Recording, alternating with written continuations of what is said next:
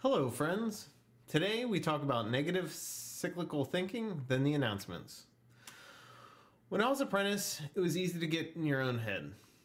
You're on a job site, your training has been academic and supervised. Now you're on your own, alone, and needing to make the diagnosis and repair.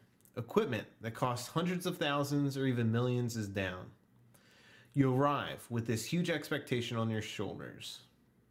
It could be a school, a hospital, or a large 10-story building downtown. And your job is to get things running. The stakes feel very high. So how do you break the cycle? How do you break out from the negative thoughts and stress?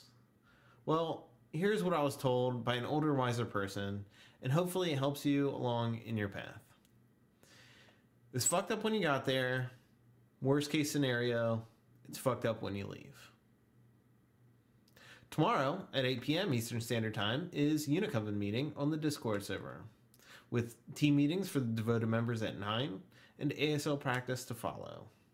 Lastly, these daily downloads are free for all, but if you would like to share your abundance and keep this movement moving, then I would encourage you, click below to donate. Thanks.